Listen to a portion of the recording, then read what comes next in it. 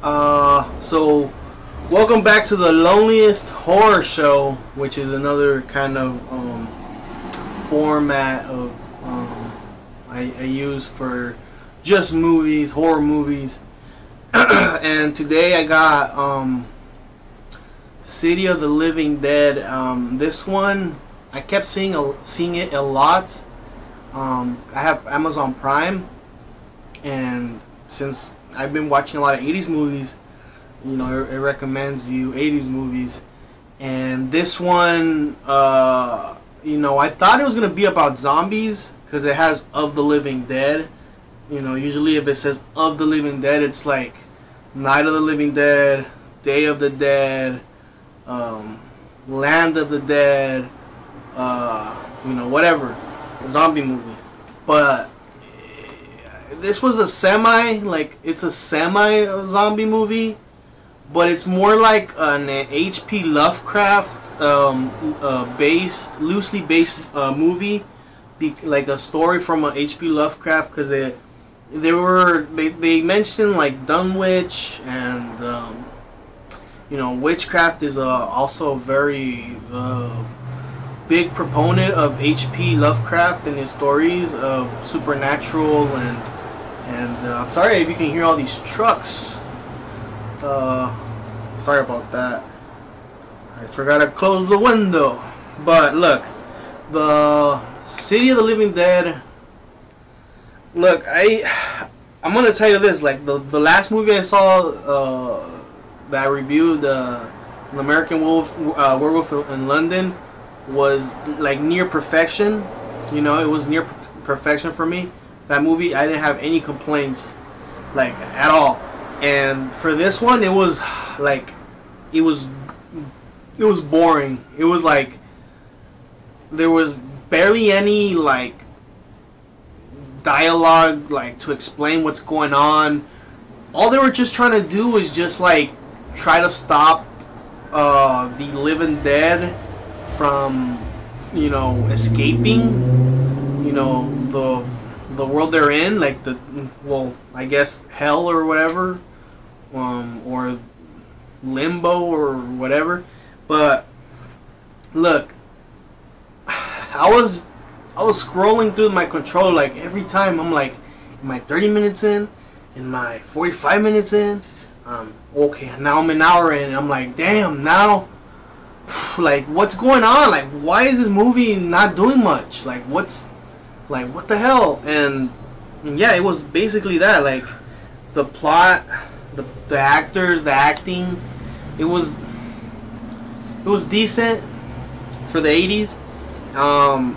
The special effects, I thought, like, there were maybe like 3 that were really good, but throughout the whole movie, it was just kind of it was just like the deaths of people that died, you know, that they got killed by these supernatural dead beings.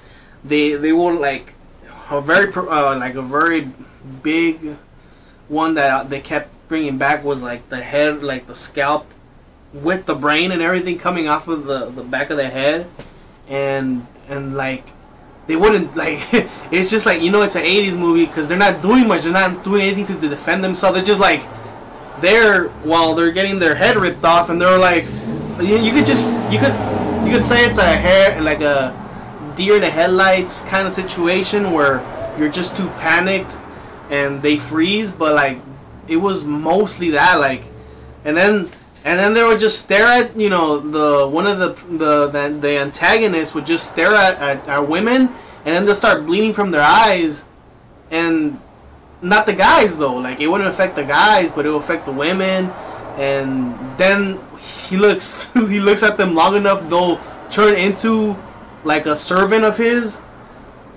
It was a lot of randomness into it, and they tried to, like, I guess, try to like pack it in and try to make sense of it, but I didn't really see that, like, that interesting of it. Like, it wasn't that much interesting to me. I thought it was a little bland, a little boring. Yeah, right until the last, like I said, I was like scrolling. Okay, I'm in 45 minutes in, an hour in, And right when it was like the last 30 minutes, you know, shit started to turn up, and I was like, oh my god, finally, because then I was like, if this whole movie nothing happens, wow, like, what the hell? But look, okay, the last 30 minutes, yes, action happens, but it wasn't it, you know? It just wasn't it for me. I just didn't really like this movie, and and I will say honestly, it's a waste of time to watch this movie.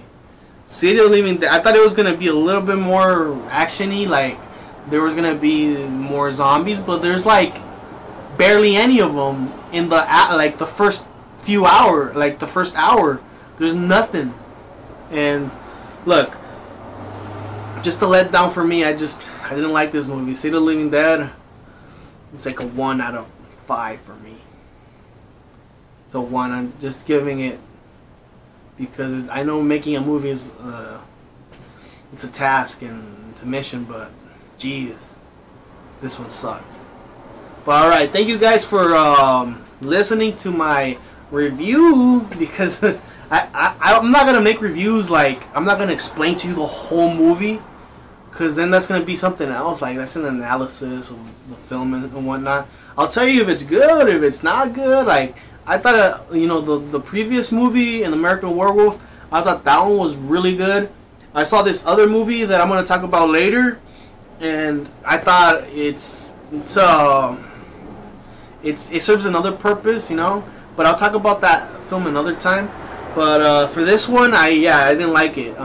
So thank you for watching this video, guys, and subscribe and like. Don't forget, comment.